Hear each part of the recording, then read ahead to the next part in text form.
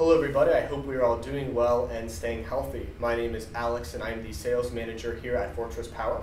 Today I'm going to be conducting a quick interview with our chief engineer at Fortress, Eric. Eric, thank you for joining us here this afternoon. Thanks for having me today. You're welcome. So today the purpose of this interview is that we've gotten a lot of questions and excitement regarding our newest battery that we are releasing, the eFlex 5.4. So that being said, Eric, what would you say are some of the differences between the eFlex unit and our existing 5 kilowatt hour battery we hold? Both of them are designed for the energy storage purpose. So the current version is designed for home energy storage to deal with much more easier situation, low power output and input. So the new eFlex, we basically re-engineer almost everything.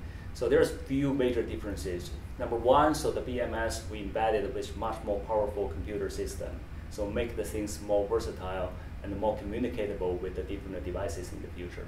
And second, so the cell structure, we re-engineer the structure as well, so make the structure more robust and can throw out and take more power from the chargers and also give more power to the appliances. And then the third one, so the case design, we designed the system with the aluminum extrusion case, so that makes the system be able to deal with the IP65 requirement in the market. And all those things make this product more versatile in terms of different applications. Interesting you mentioned that. Can you kind of tell me what applications you typically see the eFlex being used for? Our primary application is still in the home energy storage. So this system can be floor mount, wall mount, and rack mount. And beside energy storage in the home, so this one can be used for the telecommunication energy storage, which usually is outdoor application. So this IP65 will help on these things.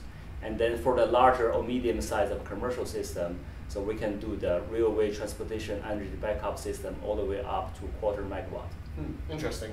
Well, Eric, thank you for your time here today, and everybody make sure you check us out next week where we'll be going over some of the compatibility of the eFlex unit, scalability of the unit itself, and along with some other key features that it has. So thank you, and make sure you check us out next week. All right, thank you. See you next week.